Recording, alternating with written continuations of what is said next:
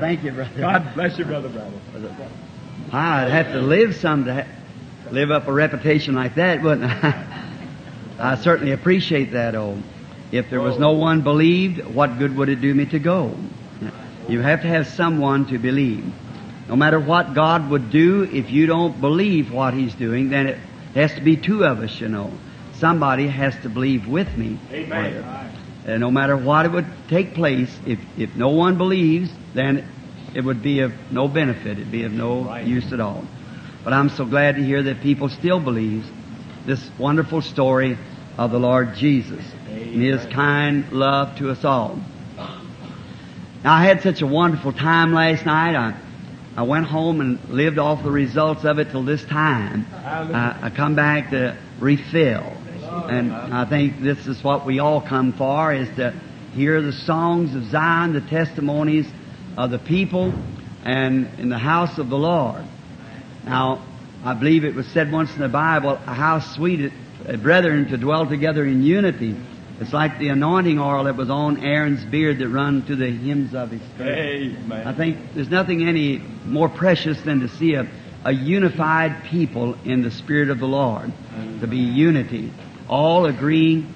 You know, I think the 10 days that they were waiting for the original and first outpouring of the Holy Spirit, how that must have been a unifying time of the people all in one heart and one accord.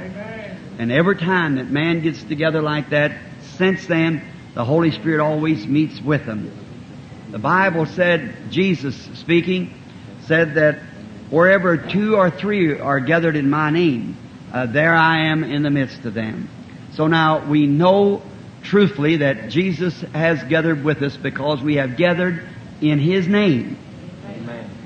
Now, tonight, I've been giving over to pray for the sick people. And as I come in the door, I seen there was those laying there who were sick and afflicted. My son just returned back to pick up Sister Moore and I and to bring over to the church. And he said he'd give out some prayer cards so he could number them and bring the people up one at a time to pray for them. Today I had a wonderful day. I was down in a little park down here, and there was a man coming along gathering up the stuff out of the garbage can. I said, I'm here for the meeting. He said, oh, up there at the campgrounds? I said, yes. He said, well, I'm going up tomorrow night. He said, the minister, Brother Branham, is going to speak. And I said, yes, sir. And he said, I want to go up. So my wife and family was up last evening, and the man was smoking. And I said, you know, Brother Branham? Said, oh, it's been years ago. Said he was here. Said, I always thought it taken a lot of nerve or faith or something. Said I was over here at the armory to see him bring those people up there in cots and stretchers and blind and twisted and see him walk off the platform. But I said, I am Brother Branham. And he said, oh, I'm kind of put his cigarette back. Very gentleman type of fellow. And another man come up, very nice. We had a little talk. I was expressing to him about the presence of God. There's nowhere you can look. If you look at the tree, you can see it's governed by God, and everything that you look at is God. I said, I hope if we meet again in life that you'll be Christian like your family. Prayed for him as soon as they left, the other gentlemen, and they're here tonight. I hope I don't embarrass them by saying this, but I'm trusting that God will make Christians out of both of those men. Yes, amen. We want to meet again in a better land where the tree of life is blooming. Amen. On the other side of the river. We all know we're coming that way. And now, just going through the markets and places and brings back old memories. And last evening when I was going out, Brother Johnson was sitting out there. He and Sister Johnson, I haven't seen them for a number of years. Last time I seen him, he was stroked with paralyzed. He was over in California, Brother Noah. It brings back the memories of the old days of first coming to Arkansas, a little city called Moark, a little Pentecostal church sitting back to one side, on down to Brother Corning, Arkansas, Brother Johnson and his wife, and how I remember those great days. Then on down to Brother T. Richard Reed. I remember the morning down at Jonesboro. His wife, she was barren, and he wanted children. I was back there in the room, and the people had tore the screen off the window, getting in, praying for the sick. He put me back in the room. I'd have a prayer line. He thought I wanted to go to bed, and there'd be people standing all up and down the backyard. Have a prayer line, and them out there sleeping. I was back there praying for the sick through the window. And I remember next morning going out, and Sister Reed had doctored and everything to try to have a little one, and I started walking through the doors. One of the first visions in the meeting, I saw her holding a little blonde-headed baby boy. I spoke in the name of the Lord, and she'd have it. She did. Amen. And how God bless her home, and also many things. And Brother G.H. Brown, Little Rock, down here, I remember there, 505 Victor Street. You know, I'd like to just take a series of meetings and trail myself back around through in Arkansas and them churches and things and see the people and shake their hands. That's wonderful people of God. Everywhere I've went, I've been way down in the jungles of Africa and over among the Indians, the fire eaters and witch doctors and all through the nations and around the world, but I've never forgotten my friends in Arkansas of how they'd hold them hands and lay their kids under the truck while it was raining, see young girls walk down the street barefooted or down the road and then dust off their feet and put on their shoes and stockings, come in, me back in the bushes praying for the meeting. I never forget that. What real, genuine people. Just so thankful that there's still people like that in the world. Amen. Tonight, I'd forgotten about having to come to this meeting the other day, and it's just pull, tug. The other day, one of the managers of the meeting who takes care of the foreign mail come in with 600 foreign invitations, many of them petitions, besides a book that thick in the last 6 months has come in for places. I wish I could go to every one of them, but I usually just try to go the way the Lord leads me. I've never let my meetings get big. I'm still the same little old guy that did come at one time. Don't have to have any money. I haven't any great big programs to sponsor. I don't need any money at all. The Lord takes care of that like He did in the first place. The only difference tonight, I was from the time I come to Corning. I believe I had a torn pocket that my brother gave me a suit that he had, young fella, and he tore it, and it was on the right-hand side and tore a big place in the back. Wife and I went out to the 10-cent store and got some of these patches you iron on, you know. But it wouldn't iron on. This pocket kept pulling out, and I got me a thread and sewed it up. It wasn't a very good job. I didn't have a coat then. I remember I used to have to hold my right hand over that tore place and shake hands with my minister friends with my left hand to keep from showing that coat. And I said, excuse the left hand, it's closer to my heart. Well, I got a better coat tonight, but I still want you close to my heart. You've been there all along. I love the Lord Jesus just as I did then. I had the privilege of speaking to 500,000 people at one time. I've seen altar calls as many as 30,000 blanket natives give their hearts to Jesus Christ at one time, break their idols on the ground. Seen 25,000 outstanding miracles performed in 1 second's time with one prayer. At Durban, South Africa, where 16 truckloads of wheelchairs, cots and stretchers come down the street the next day when Sidney Smith, the mayor, called me up and said, go to the room and look out towards the Indian Sea there. And there they come down, natives who was at war with one another, laying in cots and stretchers, homemade things. They brought them in the day before, and here they was coming down behind these 16 van loads singing, only believe all things are possible, only believe. Makes think, amazing grace, how sweet the sound that saved a wretch like me. To know that I'll have fellowship with such people, to live here on this earth and in an eternity together. I deem this a great privilege. In your campaign, or here in your convention, I've been honored highly to speak at one of your meetings tomorrow at noon, I think it is, from 12 o'clock until 12:30 or something like that tomorrow. The Lord willing, I want to be here just with a simple little gospel message. Tonight now to pray for the sick. The anointing of praying for the sick it's the same spirit but a different anointing for praying for the sick than it is this way. I haven't eaten since early today, and I come to the building fasting, praying, and I don't want to be preaching so that I'll be under the anointing like my minister brothers to preach. I want to feel the presence of the Lord when I pray for the sick. Because each one that I'll pray for tonight, I want them to be healed.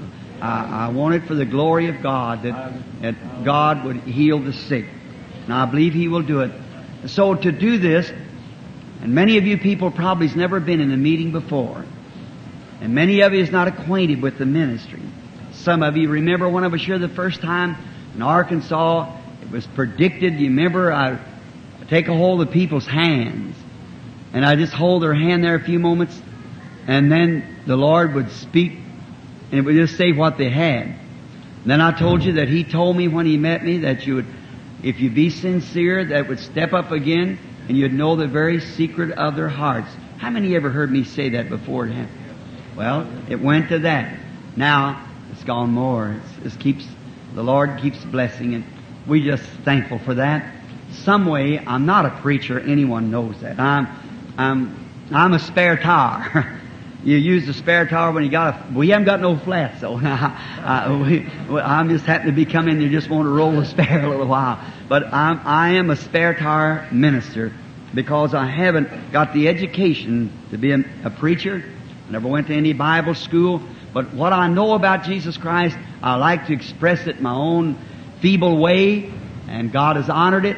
And I hope tonight that in the way that He sent me to minister to the people, that is praying for the sick, that He will vindicate Himself before you tonight, that the God that I love and you love is with us tonight. Let us now, for a little routine message. If you don't get the message before the people, someone doesn't understand. They'll go away and say, I never heard of such. There ain't no such thing as that in the Bible. So, in order to get this laid down, I want you to listen real close now for a few moments of a regular little routine message, titled, the campaign theme, Jesus Christ, the same yesterday, today, and forever. Now remember that title, that Jesus Christ, the same yesterday, today, and forever. Now I'd like to ask this before I read. Can you hear me all right? Someone told me that there's a rebound because the ceiling like that. Is it better if I stand back like this? Is that? No. Have to get close. Is that better? All right, that's fine. All right, now we want to turn in the Scriptures to St. John 12 and the 20th verse and read from here. Now there were certain Greeks among them that came up to worship at the feast. The same came therefore to Philip, which was of Bethsaida of Galilee, and desired him, saying, Sir, we would see Jesus. Now, that's quite a question, and it's a great desire.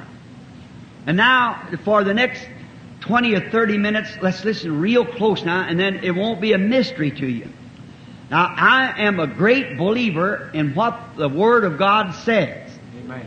Now, I know God can do things that's not written in the Word. But if He'll just do what He's promised in the Word, that'll be sufficient for me. Just to see Him, then I know it's right if He wrote it in the Word. Now, if the Bible says that He is the same yesterday, today, and forever. Now, these Greeks had the same desire, I suppose, that we all have here tonight. For there's no man or person that ever heard the name of Jesus Christ but what is desirous to see Him. If I should ask this audience tonight, I suppose every hand would go up.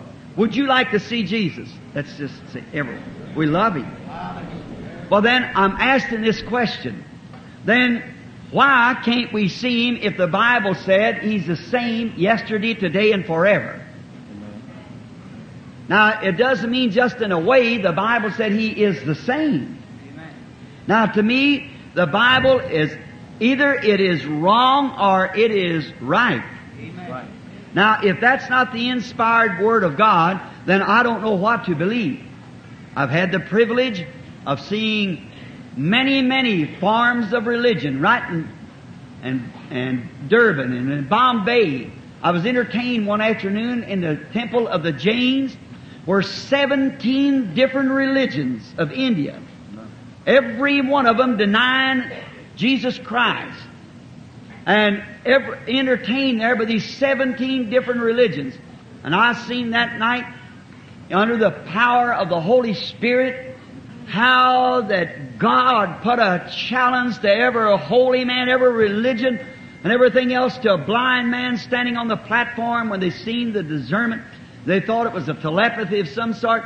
Then a vision broke over a man that had been blind for 20 years, a worshiper of the sun. And I saw the vision that he was going to be healed.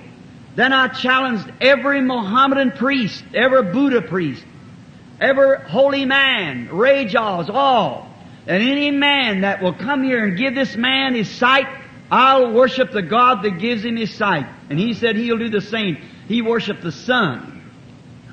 And I said, what would you do? What would your Mohammedans do with him? You'd say he worshiped the creation instead of the creator. I said, I'd say amen to that.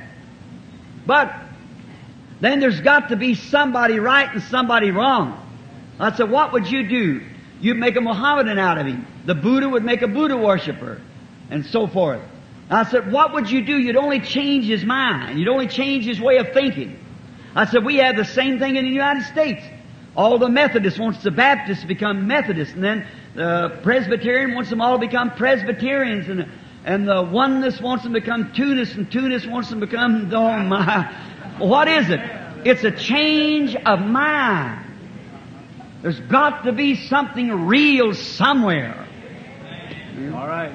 Something's got to be right and something's wrong. I said, now let the God of creation restore his sight before here 500,000 people. And he said, the God that will give him his sight, he'll serve. And I said, I'll become a disciple of the man who comes and gives him his sight. That's the stillest 500,000 you ever heard. Nobody. I wouldn't have made that challenge if I hadn't seen the vision. Now, there's 500,000 witnesses of that. And I said, why don't you come? Because you can't do it. And I said, you Mohammedans, you claim the Mohammedan, the religion, the greatest in the nation.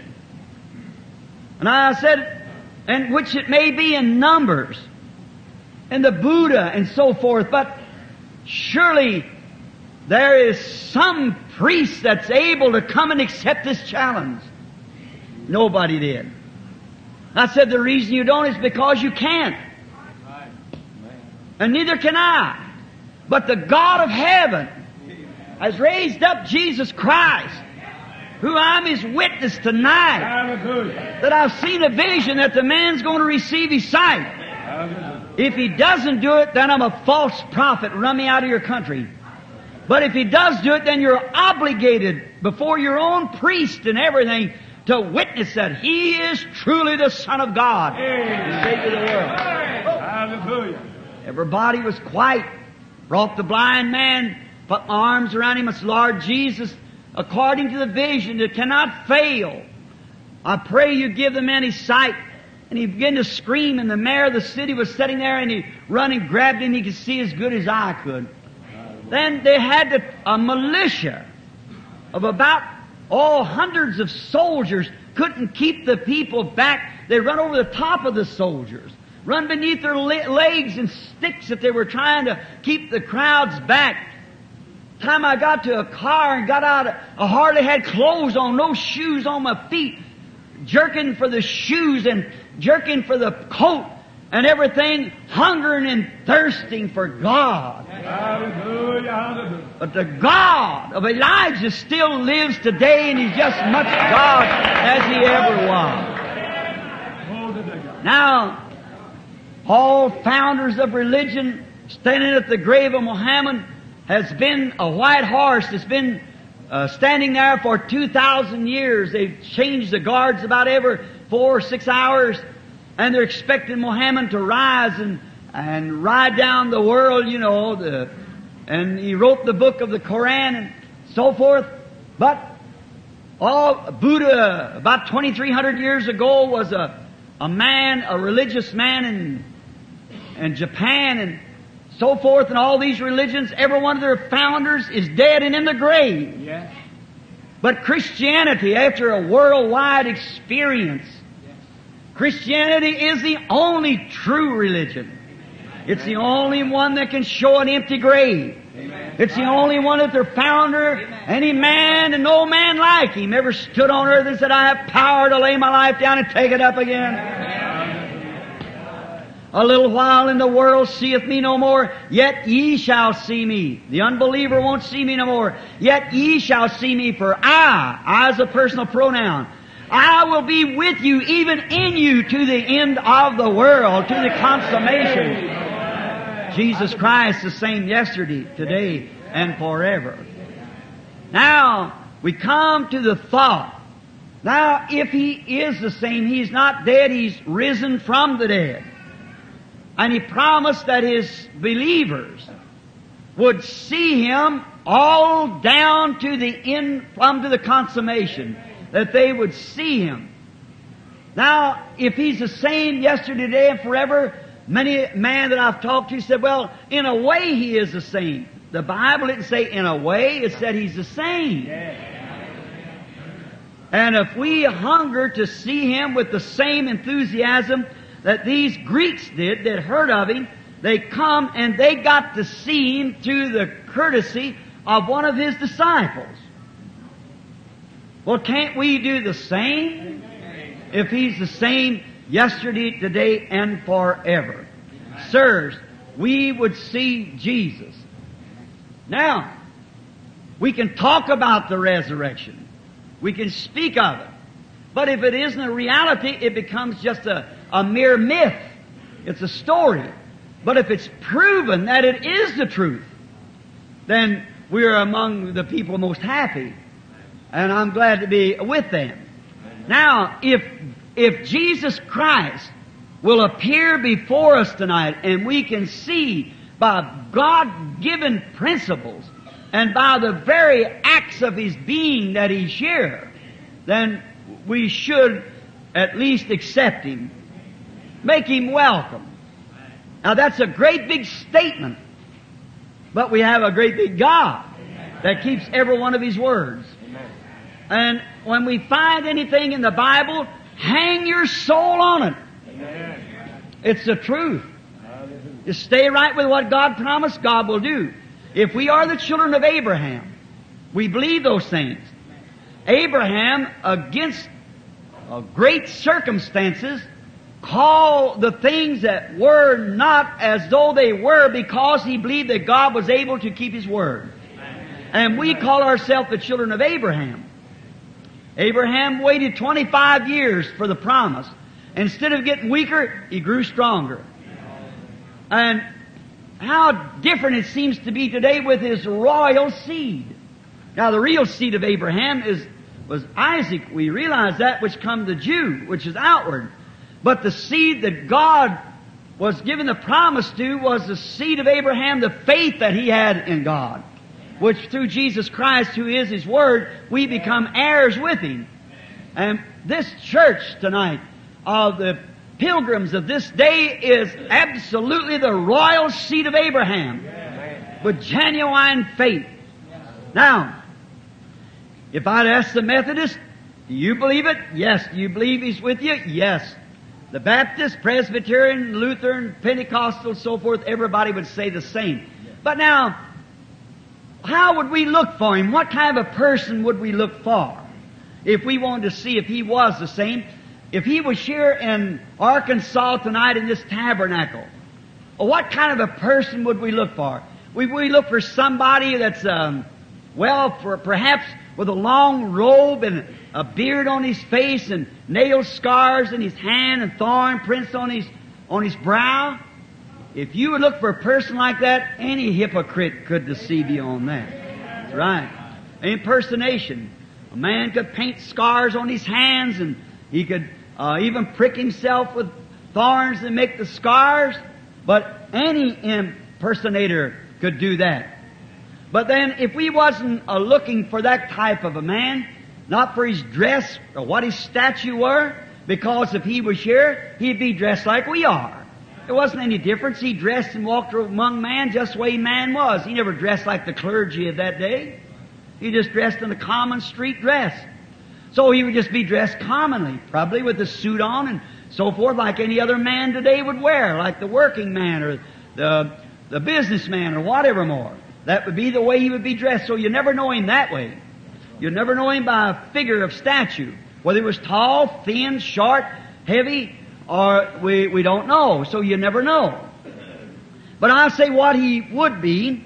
If he was here today, he would be the Word of God. Amen. That's exactly what he was, and he still is. He is the Word. Not only the written Word, He is the written Word, but the manifestation of the written Word. Amen. God was in Christ reconciling the world to Himself. Amen. God, the Word, was manifested in flesh in order that His words might be spoke through human lips and become words. Yes. And He was manifested in flesh. That was Jesus Christ, God Emmanuel. Now you say, is He the Word? St. John, the first chapter, tells us, in the beginning was the Word, and the Word was with God, and the Word was God. And the Word was made flesh and dwelt among us. What would some of the things that He would do? We find out in Hebrews, the 4th chapter and the 12th verse, the Bible said that the Word of God is sharper than a two-edged sword. And it's a discerner of the thoughts of the heart. The Word is. So the Word is a discerner of the thoughts and intents of the heart. That would qualify Jesus exactly being the Word. He knew the thoughts that was in their heart. Hebrews 4:12. Now, if we wanted to identify Him, would we expect Him to be some doctor of divinity? There's no record of Him ever being in a school. Could we identify Him with any denomination? He come in the time that there was many denominations, but He never affiliated Himself with any of them. So we couldn't say He was a Pharisee or a Sadducee or so forth. We couldn't identify Him with any certain denomination. He come for the people. God being God at all, He's a God of the whole creation. He died to save sinners in every church. To heal every sick person. He come to accept those who would accept Him. That's the same way He's here tonight. To heal those who accept Him, to save those who will accept Him. He comes in the same form, in the same way. If He come, He would have to come in a scriptural identification. If He did not identify Himself, there's no place we could find in the Bible, in the Old Testament, but what He correctly identified Himself with the Scripture. So much that He said, which one of you can condemn me of sin? Now we all know that sin is unbelief. He that believeth not is condemned already.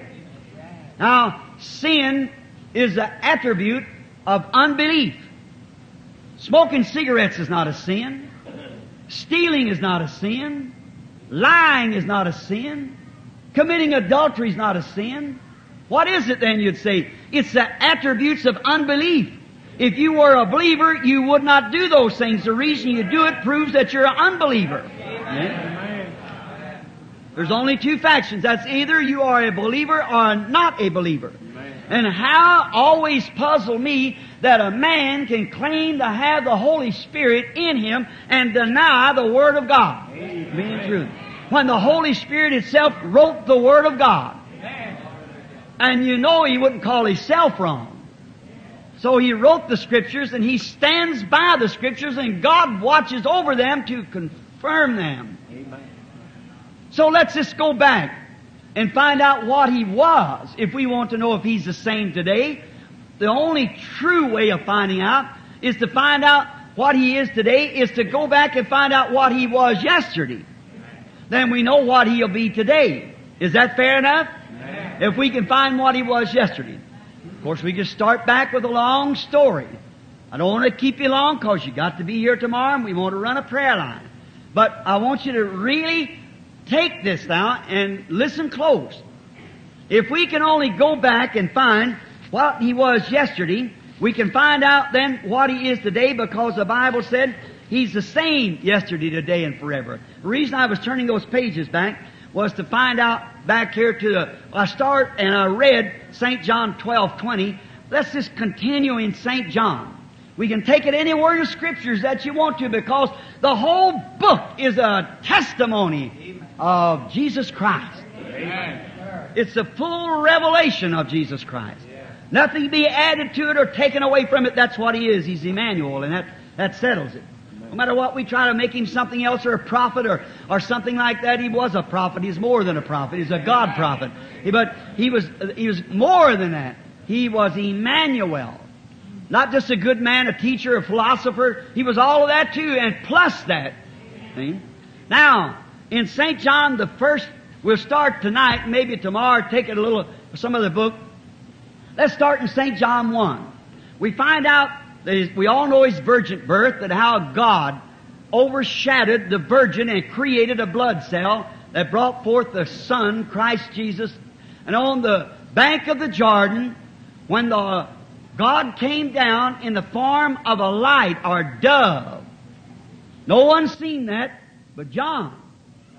All them people standing around did not see it. No one saw it but John. He's the only one looking for it. So God had told him He would see it. You only see what you're looking for. If you come here tonight looking for Christ, you'll see Him. If you come to criticize, you'll have plenty on your hand to criticize. Depends on what you are looking for. John said, He that told me in the wilderness to go baptize with water, said, upon whom I shall see the Spirit descending and remaining on. He's the one that'll baptize with the Holy Ghost and fire. John bare record, said, I saw the Spirit of God descending from heaven like a dove, and it went up on Him. And then He was drove to the wilderness in temptation. Come out of the wilderness, and immediately we find praying for the sick. Now you see, the first thing, the Spirit of God come upon Him before His ministry. So that's the reason He can say, it's not me that doeth the works, it's the Father that dwelleth in me. He doeth the works. Now we find that His ministry started out, began healing the sick by prayer. Now God heals in many ways. A doctor asked me not long ago, so what's your opinion of medicine, Brother Branham? I said, well, God is the only one that can heal, sir. I said, the Bible don't lie. And the Bible said, I'm the Lord who heals all your diseases. And I said, the Bible can't lie. I said, God heals by medicine. God heals by love. God heals by understanding. God heals by care. God heals by prayer. God heals by miracles. The whole thing, God heals. That's all there is to it. He's the healer. We have got a medicine that can create a cell in your hand to heal. Create in your body to heal. We can move a tooth. We can cut out an appendix or take out a gallbladder. But who heals? God. No medicine to build tissue. Only God. Life builds tissue. God's the only healer. And we were talking on that. And we find out now that Jesus went about healing the sick. And there was one of His disciples by the name of Andrew. And I want to make this in a drama because there's children sitting here and a little sick girl laying down there. I want her to get it. You know, Andrew was a brother to Simon, which was later called Peter. And Andrew had become a follower of John. And John had announced that there was a coming Messiah, and he was sure that it'd be in his generation. That's the reason he never went to any schools or seminary. His job was too important. Why, you know, if the priest would have understood it, he was to be the one to announce the birth or the coming Messiah and to introduce Him to the world. While they'd said, now, Dr. John, don't you feel like that brother so-and-so here, don't you think he's just qualified to be the Messiah? Why, look at him. He's got a good background. That's the Messiah. Why don't you go and tell the world? But see, his job was too important to be persuaded by man. He went into the wilderness and waited in the seminary of God's learning until God told him, upon whom thou shalt see the Spirit descending. That's the one to announce the Messiah. Now, we find that Andrew had believed it. No doubt had come back and told Simon about it many times. But Simon kind of been a little hard-headed, as we excuse the expression. I hope it don't sound sacrilegious, but he kind of a little hard-headed, as we'd call it today. Oh, go on if you want to listen to that. And one day, he come and told him that he had found the Messiah. And he hardly could believe it.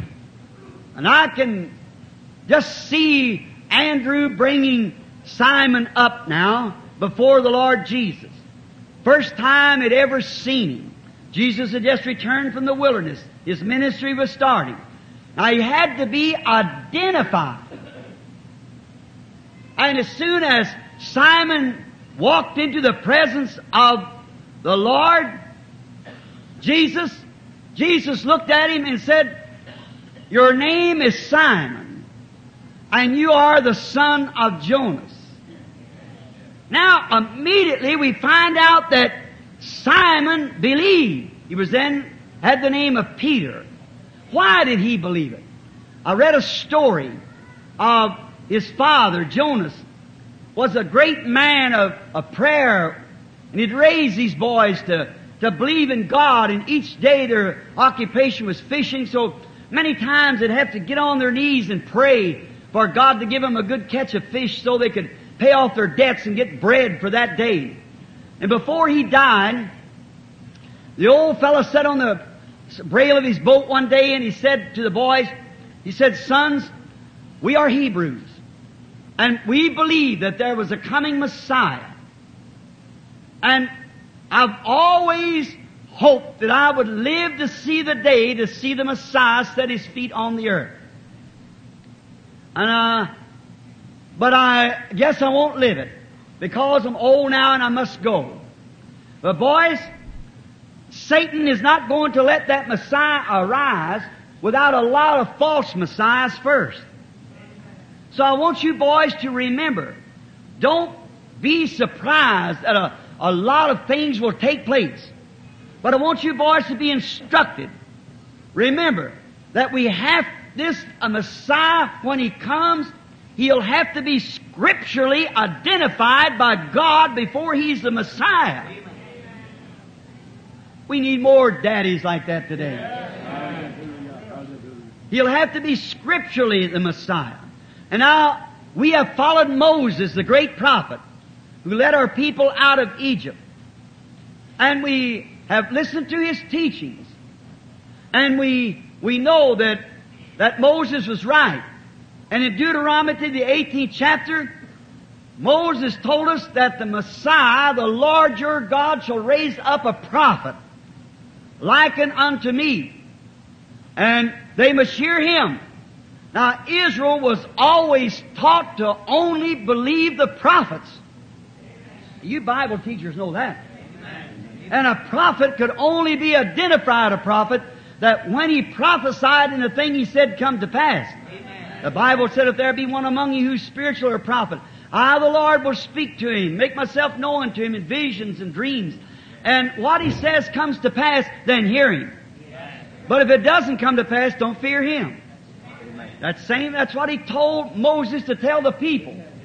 And that was their scripture identification that the Messiah would be the prophet. Now, anyone knows that the word of the Lord comes to the prophet. Amen. Not to the priest, but to the prophet. Amen. The Bible said so. The word of the Lord came unto the prophet. And we know if it's the word of the Lord and the prophet's true, then His words are true. Then His words comes to pass. And that's His credentials. That first it's the Word. And first God is the Word. And then if He speaks the Word and it happens, then that shows that God has divinely set that man. Amen. Now, then, with that in mind, they might have raised up all kinds of sensations and everything else in the world them Bible students would have never believed it. Because the Messiah had to be a prophet. And they hadn't had a prophet for 400 years. Malachi was the last prophet. No prophets.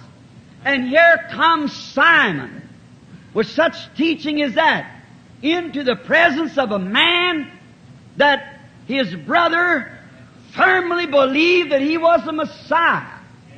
And as soon as he walks into his presence, not only did he know who he was, he knew that godly old father Jonas.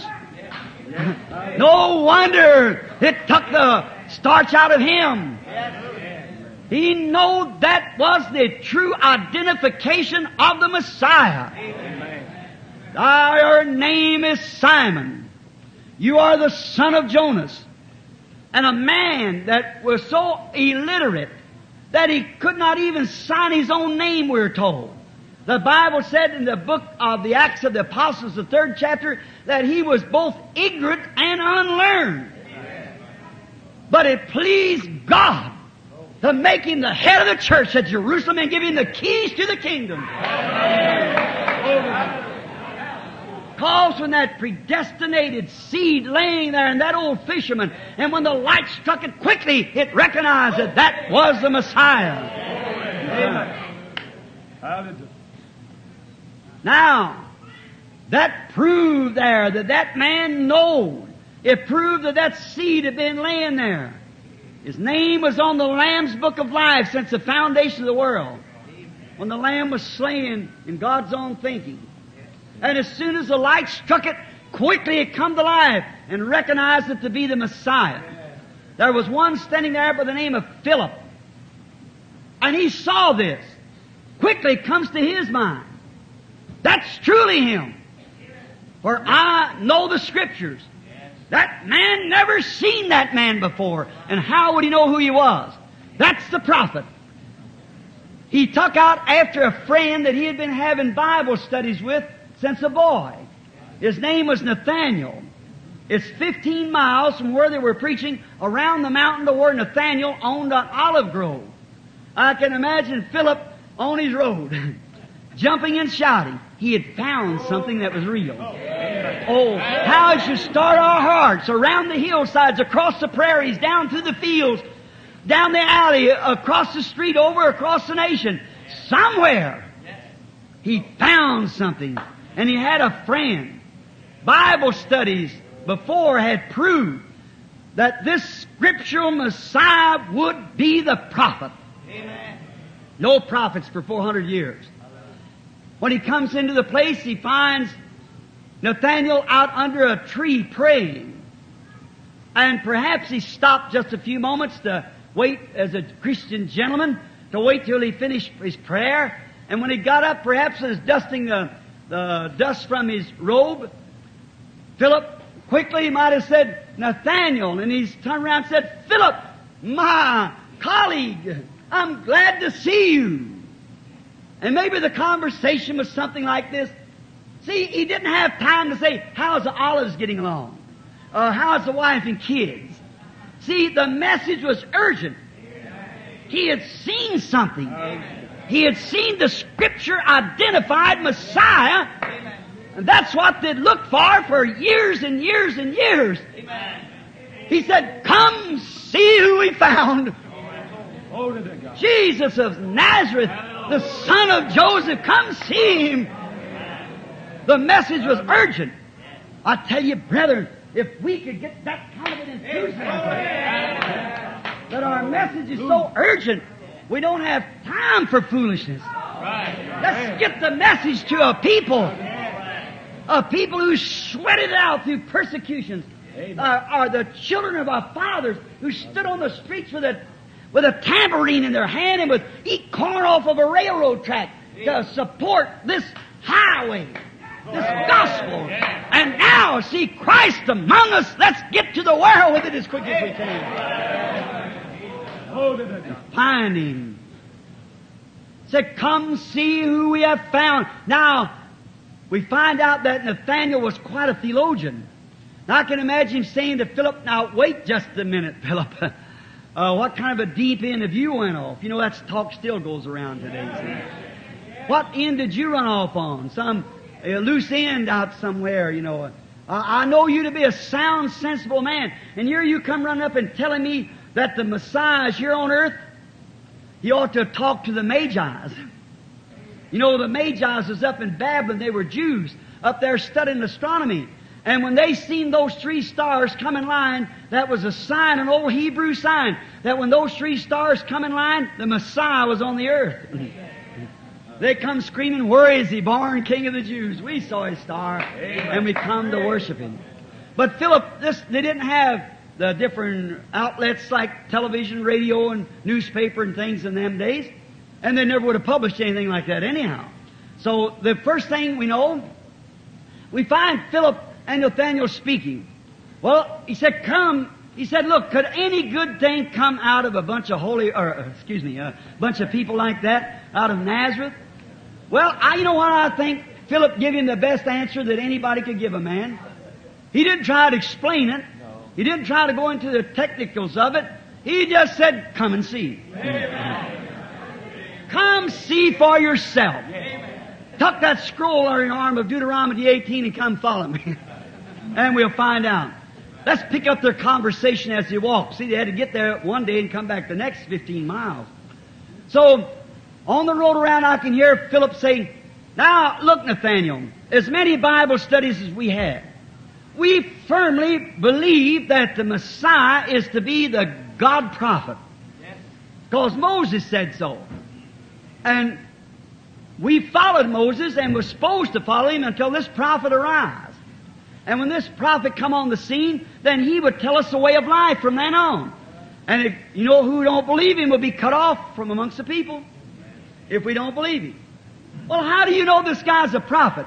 Say, do you remember that old fisherman down there that you bought them fish for that day from, and he didn't have enough education to sign his name to the receipt? Yeah, I remember him. Oh, his name was Simon. Yes. His brother Andrew's been attending John's meetings, and when he's seen the announcement and heard the announcement of John saying this was the Messiah, and John, we know, was a prophet, so he couldn't say nothing wrong. He announced that is the Messiah. And so he said he saw the sign over him. And he brought his brother yesterday, and as soon as he walked up into his presence, he said, "Your name is Simon, and you're the son of Jonas." Why, it wouldn't surprise me if you don't tell me who you are when you get there, he'd say. Oh, he said, "Now wait a minute. I got to see that for myself. I got to see that." So we find, here the next day, what takes place? They arrive. Great crowds of people are standing. Jesus perhaps is talking. Maybe they were sitting, many of them. Maybe they were standing, I don't know. But however, Philip come up, and he brought Nathaniel up.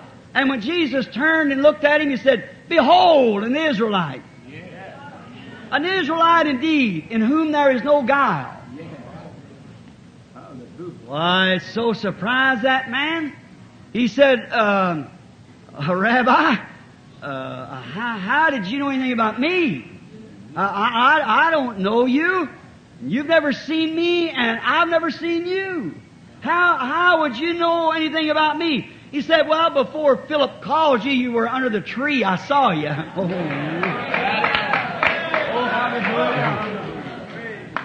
What eyes! The day before and 15 miles around the mountain. Amen. Before Philip called you, when you were under the tree, I saw you. What did this learned scholar, a son of God to be, what did he learn? He learned that that was the identification of the Messiah. What did he do? No doubt he looked around and saw his priests and all the rest of them standing. He ran up to his feet and fell down and said, "Rabbi, you are the Son of God. You are the King of Israel."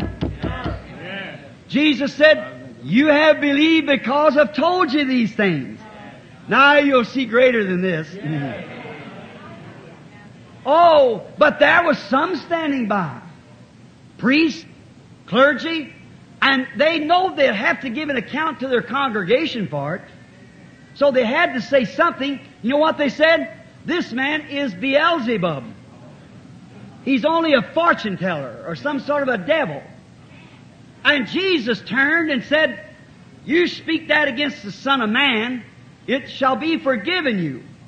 But when the Holy Spirit comes to do the same thing, to speak a word against it will never be forgiven in this world, nor in the world that is to come. What a place it would put us in then. Now, we find out, on down through, we could go through the Scriptures. Let's take another page and turn the Bible again. We had need to go by Samaria one day when he's on his road to Jericho. Jericho's at the bottom of the hill and Jerusalem's on the hill. Samaria's way back. It'd be like going to California by the way of the way of Little Rock. You bypass around, but he had need go by Samaria. Now, we find out that the Samaritans, they originated from a mixed class of people. There's only 3 races of people on earth. That's Ham, Shem, and Japheth's people. If we believe the Bible, they all started from Noah's children. And that's what sprung out from the world. And now we find out that the Jew and the Gentile and the Samaritan, Peter with the keys given to him on Pentecost, he opened it at Pentecost to the Jews, he opened it down to the Samaritans, and then opened it to the Gentiles. Then the whole races had heard the gospel. No more the hearing musing of the keys, because the gospel had been opened to all of them. Notice, now, these Samaritans was half Jew and Gentile. They believed in the same God that the Jew believed in. And they were looking for a coming Messiah. Now, the Messiah only will appear to those who are looking for Him. See? Now, we Gentiles wasn't looking for no Messiah, and we never saw any. This is our day. So the Samaritans was looking for a Messiah. And if the Messiah was on earth, it's duty bound to the Samaritan people to identify Himself, like He was to the Jews. Now, any of us know that the Messiah identified Himself by being the prophet that Moses said that God would raise up. How many believe that? Say amen. Amen. Sure. He was the prophet. He identified.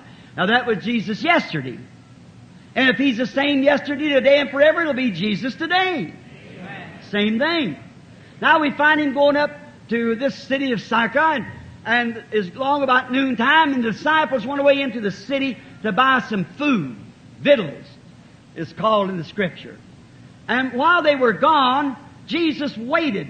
If you've ever been there, it's a kind of a panoramic like this, a well, a city well, public outside the city, still stands today. And the people come out and get their water and go back into the city, and they carry it on their head, jugs, and the women can put about a 5-gallon jug on their head and put one on each hip, and can walk along talking with women just as women can do, and never spill a drop of water. I don't see how they can do it, but they do it. Such a perfect balance. Talking and talking like ladies do as they walk along with these jugs on about 15 gallons of water. Walking along like that talking. And these women, they're still to do the same thing just like they did then. And these women come out to the well to get their water. Now, there was along about 11 o'clock or 12, there was a woman of ill fame, kind of, you know what I mean, a red light woman, come out to the well to get some water. And she started to let down the water pot. They have a window and 2 hooks. It goes over this jar or bucket, and they let it into the well, and it turns sideways when it hits the water. They windle this water back up.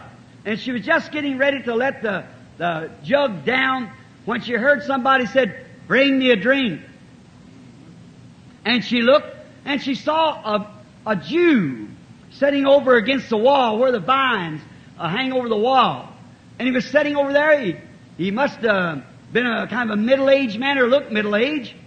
I think he looked a little older than what he really was, because we find out in St. John 6 that the discussion come about drinking water in the wilderness and so forth, and how they is enjoying the bread representing the manna. And Jesus said, "I am that rock that was in the wilderness." And they said, you're a man not over 50. See? He's only 30. Thou a man not over 50. His great strain must have broke his human part down. And he might have been graying a little or something. Said, you're a man not over 50 and say that you've seen Abraham, now we know you're mad or crazy. And he said, before Abraham was, I am. They was only looking at the man. It was what was in there speaking out. And I am was in the wilderness with Moses in the burning bush. There we find that he looked a little aged, and she saw this middle-aged Jew sitting there, maybe a man of past age which would flirt with such a woman. And she said, it's not customary, you being a Jew, to ask me, a woman of Samaria, for favor. We have no dealings. In other words, we have a segregation here. We have no dealings. Quickly, he let her know. Now he said, talk with her, and she said, now you Jews say in Jerusalem you worship, and we worship in this mountain, and so forth, and about how deep the well was. He had nothing to draw with. In the conversation, now you'll have to take my word here for this. What he was doing, see, the Father, in St. John 5:19, Jesus said, verily, verily, I say unto you, the Son can do nothing in himself but what he sees the Father doing. Amen. Now, according to his own word, and he can't lie and be God, according to his own word, he never performed one miracle until God showed him in a vision what to do. Amen. Verily, verily, I say unto you, the Son can do nothing in himself, but what he sees the Father doing, that doeth the Son likewise. See, the Father worketh and I worketh hitherto. Now, the Father had told him to go up away by Samaria. And there he was sitting there. And then this woman come out. Now he had to contact her spirit, so he had to get a conversation with her. See? And he said, after he found what her trouble was, we all know what it was, he said, go get your husband and come here. And she said, I have no husband. Oh, what a blank rebuke to him. See? Yet she didn't know he's just an ordinary man. He wasn't dressed like no priest or rabbi. He's just a man. See? And said, go get your husband and come here. She said, I don't have any husband. He said, you've told the truth. For you've had 5, and the one that you're now living with is not yours. In that you told the truth. I want you to notice the difference between that woman and those educated priests that called him Beelzebub. As soon as she seen that, she said, sir, I perceive that you are a prophet. Amen. Now, we Samaritans, we know the Scriptures. We know that when the Messiah cometh, which is called the Christ, He will do this. He'll tell us these things. See? That's a sign of the Messiah. So you must be His prophet, because He's going to be a prophet when He comes. We haven't had one for hundreds of years, but when He comes, we know that Messiah is going to do this. Jesus said, I'm He that speaks with you. Hallelujah. If that was a sign of the Messiah yesterday, it's a sign of the Messiah today, because He's the same yesterday, today, and forever. It wasn't a sign to the theologians. It was a sign to the believers. That woman knew more about the Scripture than priests did. I'll say one thing, she knew more about Him than a lot of preachers today. That's right. Yes, sir. Yes, she knew. Why? I believe that the seed of eternal life lay within the woman. And when that light flashed on it, quickly she recognized it. Now look at those priests that ought to know better. They said, this man is Beelzebub. He does this. And Jesus told them to call the Spirit of God an unclean spirit would never be forgiven. Amen. It was the Spirit of God doing that. The works of God, an unclean spirit. And that priest, instead of searching the Scripture, he said, if you'd have known my day, if we would only know what day we're living in, there wouldn't be so much confusion about this message and about the Scriptures that we're trying to bring to the people. If the people only understood that we're at the end time. Yes. Amen. Now, but when that light hit that little woman in that shape, a foul name, a woman of red light. And if that Scripture, if that Word, that identified Word, she had read the Scripture, and she knew what the Word said. And when she seen that Word manifested, quickly she recognized it to be the Messiah. If she could do that under them conditions, what are we to do tonight? If we'd see Him do the same thing, born again church, filled with the Holy Ghost, looking for His coming, it ought to empty every wheelchair do here. My, every sinner ought to fall around the altar. It proves He lives. Notice, quickly, she run into the city and said to the man, "Come see a man that told me the things that I've done." Now, maybe our conversation's like this: "Man and brethren, let me freely speak to you. Isn't this the very Messiah?" She said, "Come see a man who's told me the things that I've done. Isn't this the Messiah?" And Jesus came into the city, and the Bible said that the man of that city believed on Him because of the testimony of the woman.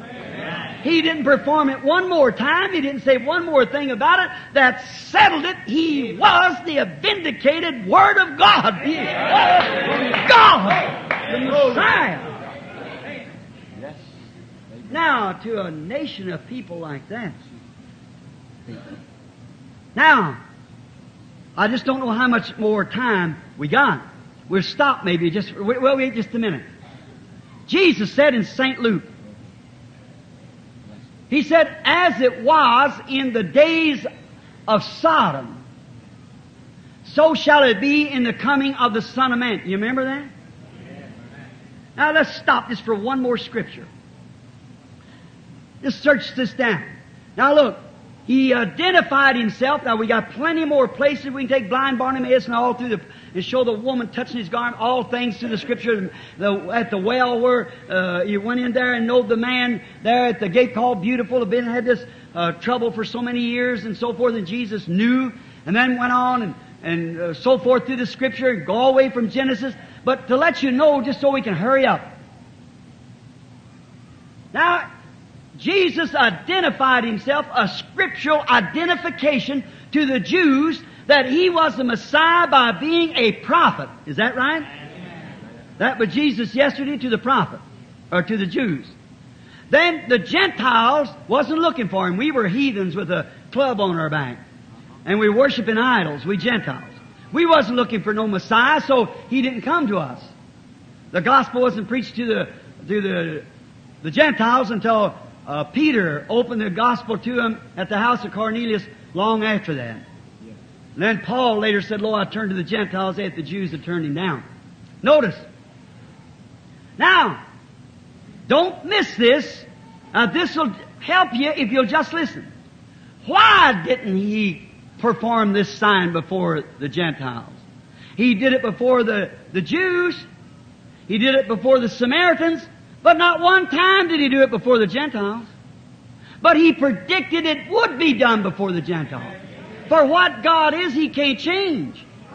If He give that sign to identify Himself among the Hebrews and among the Samaritans just before they was cut off from the gospel, and we've had 2,000 years of teaching of the Bible, and now the Gentiles has come to their end. It's the end for us. And then if He lets us go through just on common Presbyterian, Baptist, Methodist, or so forth teaching without thoroughly identifying Himself among us as He did then, He done something wrong. Amen. So He's no respect to person. And He said He would do it. Amen. Now look, as it was in the days of Sodom, that's when the Gentiles was burned up. Now, he mentioned Noah. That was the morals of the people. They went in. But notice the Gentiles, just before the fire fell to destroy the Gentiles, the Sodomites, and Gomorrah, and the cities around it. Notice, Abraham, a type of the church, free, the spiritual church. Lot, the type of the church, lukewarm, in Babylon. Or not in Babylon today, but in Sodom then. And then the Sodomites, the unbelievers. There's always three classes of people. We have them here. We have them everywhere. That's believers, make-believers, and unbelievers. And we have them everywhere. And the three classes of people, God is perfected in threes. Like Father, Son, Holy Spirit makes one God. And justification, sanctification, baptism, the Holy Ghost makes one birth. Water, blood, and Spirit makes one birth. And so forth. See, it's perfect.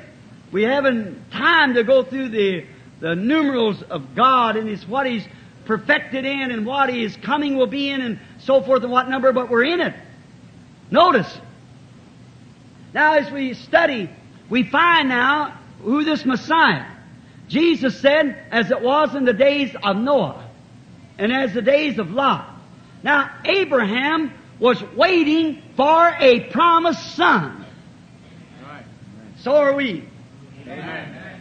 The church called out, representing the born-again people that's separated themselves from the world. They're not in Sodom. Amen. They're called out, set aside, holding a promise of a coming son. Yes. Right. And now one day, while Abraham was sitting in the barren land and Lot living with his great, it must have been the mayor of the city, a judge. He become a great man. Miss Lot was bobbing her hair and doing anything she wanted to do, I guess, down there with the rest of the Sodomites. But not Sarah. I had to put that in, brother. Amen. Notice she lived the way she wanted to. She was a very popular woman. She hated to give it up. Yes. But not Sarah. She was up there with her husband. Amen. She was called out, sealed away by a promise that she's going to have a visitation from God. A son was coming. And so has the Sarah-type church today, called out of Sodom with a waiting promise of a coming son. Amen. Letting the world do anything they want to. That's none of her business. She's keeping her mind on the promise. What happened? Abraham raised up his eyes and looked, and he saw three men coming. And did you notice Abraham, when he seen the three men, he said, "My Lord, will you stop by?" There was three of them. He said, "My Lord," singular. When Lot saw two of them, he said, "My Lords." Abraham knowed what he was talking about. He said, "My Lord." Three of them and "My Lord." Lot saw two of them, he said, "My Lords." So he said, "My Lord, come by." And they stopped. You know the conversation. Notice. Now, Lot was down in Sodom, and two angels went down into Sodom to preach the gospel, to call the righteous out from amongst the unbelieving. Is that right? Yes. A modern Billy Graham. They didn't do many miracles. Smote them blind, which preaches the word does smite the unbeliever blind. But a perfect modern Billy Graham. And did you ever notice, of all the great men we've had in the world of preachers since the days of Jesus Christ, Sankey, Moody, Finney, Calvin, Knox, so forth, on and on and on. We've never had a man in there that ended his name with H-A-M like Abraham, but G-R-A-H-A-M. But notice, 6 letters, G-R-A-H-A-M, 6, A-B-R-A-H-A-M is 7. Never have we had it. But there is a messenger down in Sodom. Come out of it! And God has sent the correct man, Billy Graham, calling them from Sodom. And they received the sign of the preaching of the gospel. And they're getting it today the world over by the noted precious brother Billy Graham with a message of salvation and get out of Sodom. Right. with his name ending H-A-M, mean Father of the peoples or nations.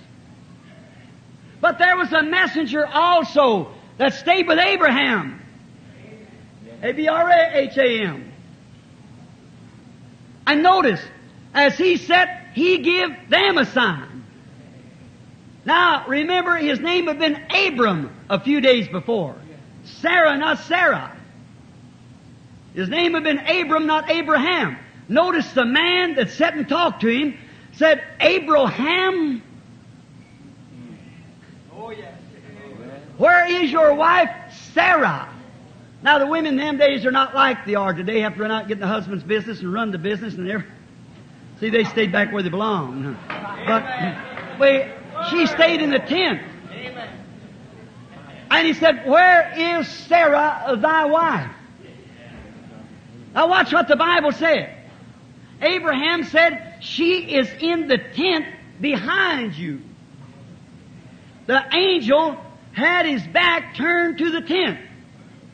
And the angel was a man.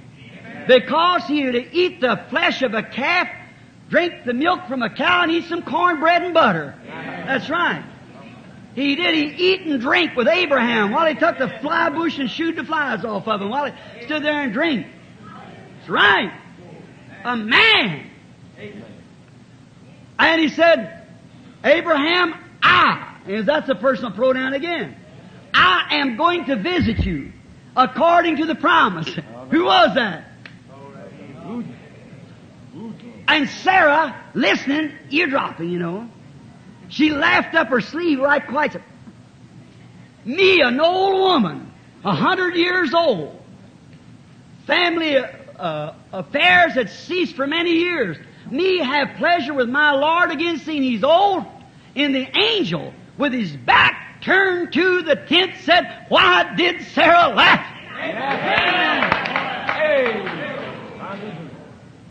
Notice, when the angel disappeared and left, Abraham called him Elohim. Any scholar knows that wherever you see capital L-O-R-D is translated in the Greek Elohim, the all-sufficient one, the almighty one, Jehovah God. Glory.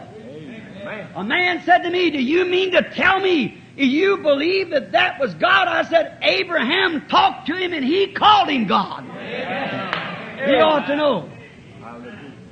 Oh, I'm so glad I know a God like that. What did he do?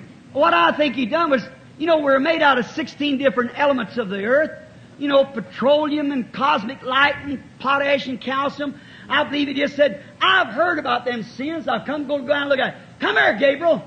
Gathered up a handful of cosmic light. Step in that. And come here, woodworm, and step in that. Then got himself one. Why? He's God. I'm so glad to know that someday I may not be nothing but back to cosmic light. I might not be nothing that you can find these bones may rot away, but he knows my name. Someday he'll call me. I'll come forth in likeness. Oh, Lord, hallelujah. That's our God. Amen. Abraham called him Elohim. Notice, Jesus said, as it was in the days of Lot, so shall it be at the coming of the Son of Man. Yes. The messengers will be in Sodom, and the called out church will receive a sign of what? God manifested in human flesh. Amen. Glory! Jesus Christ the same yesterday, today, and forever. It's a sign to the Gentile church. Now it's our time. It's us to see it. It's God's promise. We could stand here for an hour, back and forth through the Scripture, and weed that together and prove that that's right. And this is the hour. There is a last sign to be showed. We're at the end time. The book of Revelations and the church ages, the Laodicean church age, the seventh angel was supposed in the sounding of the days of that the mystery of God should be finished. And we're in the Laodicean age. Amen. Lazy, soft, no good, lukewarm, And that's the condition our Pentecostal church has got in. Come on now. God has shook every gift that He could before it. It reminds me like a little lady in Louisville here not long ago. She had a little boy walking around trying to shake little toys, and the little kid just sat and stared. The people watched her, and she started screaming. She went up, some of the women, and asked her what was wrong. Said, our little boy has taken a spell upon him. And said, he won't notice things like children should notice his age. And said, I took him to the doctor, and the doctor said he was better, but said he's not. Said, I'll shake this little toy, any little kid, and he just sits and stares. Any kid ought to recognize that as a toy and reach for it. But he just stares. That's something like the Pentecostal church. God has sent an Oral Roberts and everything else around shaking all kinds of gifts and things to the church. He's poured out His Spirit. You've spoken tongues, interpreted, had gifts of prophecy and everything else. And it's come to the time for Jesus Christ to identify Himself among the people the same yesterday, today, and forever, which will be the last sign that will be shook before the people. Remember, a little while after that manifestation of God in a human form, in a flesh, fire fell and consumed the Gentiles. And as it was in the days of Sodom, so shall it be in the coming of the Son of Man. He identified Himself as the Messiah to the Jews by perceiving the thoughts that was in their hearts, by speaking to them their names and different things. They know that was the prophet that the Lord God promised to raise up. Those real true ones who was predestined to that saw it. If there's nothing in the heart to receive it, then there's nothing there. How can you get blood from a turnip? There ain't no blood in it. So how can a man believe when there's nothing in there to believe with? But if the Holy Spirit's in there, quickly catches that word, it flies away. See, it gets it quickly. Now, sirs, we would see Jesus. He promised you to identify Himself among us the same way that He did. Now you say, but how could He identify Himself? Yet a little while, and the world sees me no more. Amen. Yet ye shall see me, for I will be with you, even in you. It's the Holy Spirit that speaks through tongues and gives interpretation. The same one that saves you from sin, it's the same Jesus Christ. Amen. It's coming.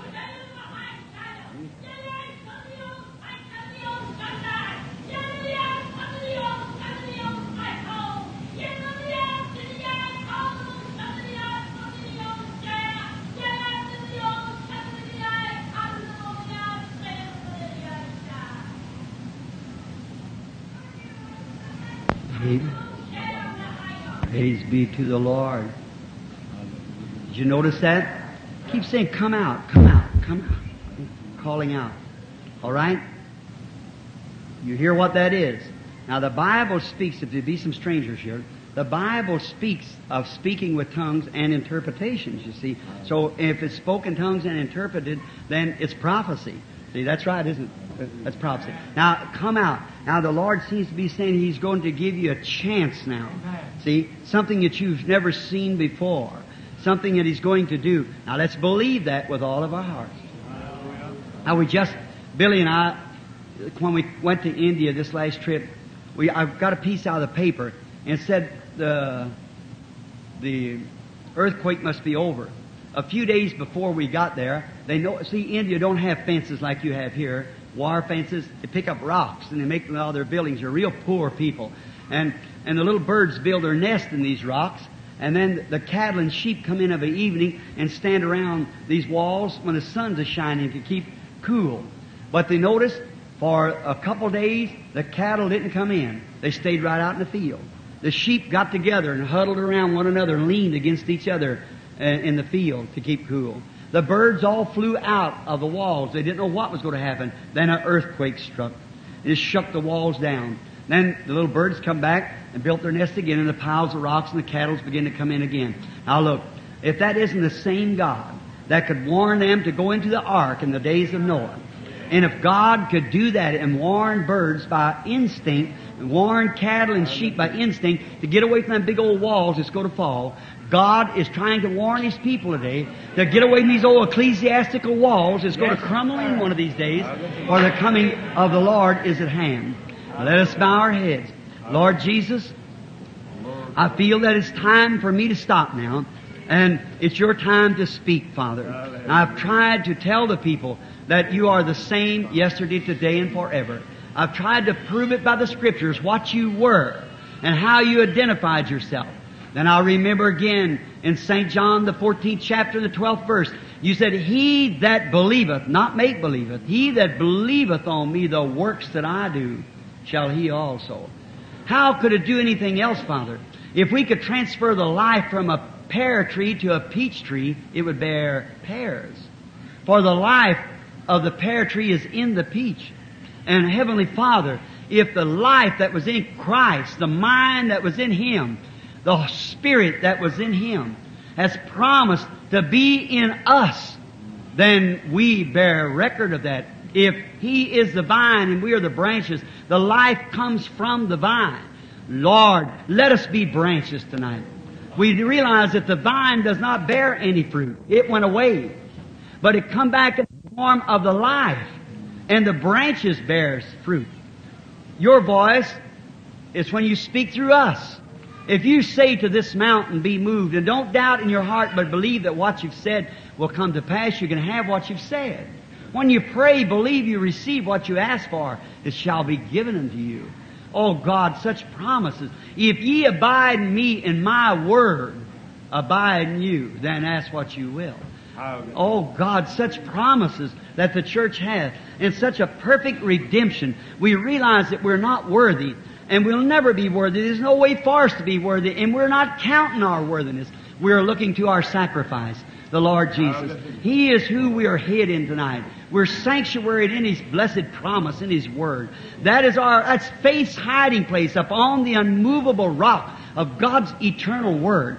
Faith takes its place right there, its position. Nothing can move it. Death can't shake it away. The grave can't hide it. It's been proven. On the third day He rose, because the Word of God said, I will not leave his soul in hell, neither will I suffer my Holy One to see corruption. There's no grave could hold Him. Oh God, it's your Word. Make it manifest tonight. You are the Word. And let the words that you have promised be spoken tonight, Lord. And may the sign that the Messiah is on the earth and we're at the end time. As a wise man saw the 3 stars line up to be one. And if we see today, Lord, the 3 attributes of God has finally come into the channel, we know they're one.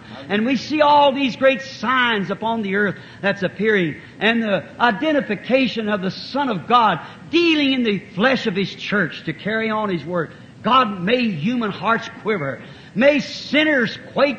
And may there be a repentance, and may there be such a healing tonight of both soul and body, that man and women everywhere will come out from unbelief, separate themselves, and believe on the living God. I commit myself to you, Lord, as your servant. I commit this church to you. I realize, Lord, no matter how much you would anoint me, if the people does not believe it, then it cannot be done. We both must work together as a unit of belief of God and of the honor of the Word of Jesus Christ to see these things happen. We are asked the question, sirs, we would see Jesus. And Father, you promised that you'd be with us. Now we'll look for you to appear among us, Lord. In the name of Jesus Christ, I ask these things. Amen. Now, I believe there's the prayer cards that's give out, 1 to 100. All right. We can't stand them all at one time. We just have to get them one by one. Now, when we'll call you one by one, and then if you're crippled, paralyzed, can't get up, some of the brethren will come bring you to the platform to be prayed for. And if you can't, let me know. Number 2, prayer card number 2. Would you stand up? Thank you. Number 3. Who has prayer card number 3? Would you stand up right quick now? We got to hurry. Is this lady, has she got number 3 prayer card? All right. All right. Go down to the end down there. Number 3. Billy, you somebody come over here. Number 4. Number 4. Prayer card number 4. Who has it? Way back in the back. All right. Come here, lady. Number 5. You'll all be called one by one. Number 5. What card do you have, sir? Wonder what? Number 3. Somebody's made a mistake. This man here has number 3 card. All right. Number 4. Who has number 4? Prayer card number 4. All right. Number 5, who has prayer card? Number 5. Number 6, who has that? Number 6, thank you, come. Number 7, now just take your places. Number 7. Number 8. 8, 9. 9, did I see it? 9, someone, hurry up now so we won't take much time. No, number 9. Prayer card number 9, please. Somebody help me watch. Will you, brother, stand up and help me watch? Number 9, it isn't here. Or if he comes in, he can take his place. Might have stepped out. I've preached long. Number 10. Prayer card 10, raise up your hand so we can see who you are. All right, number 11. Prayer card 11. You have it, lady. Raise your hands when I tell you, and then when your number's called, then you'll know. Number 12. Number 12. Who has it? Number 12. Come, lady. Number 13. Prayer card 13. Way back in the back. Come, lady, if you can get up. Number 13. Number 14. Number 14. Where is it?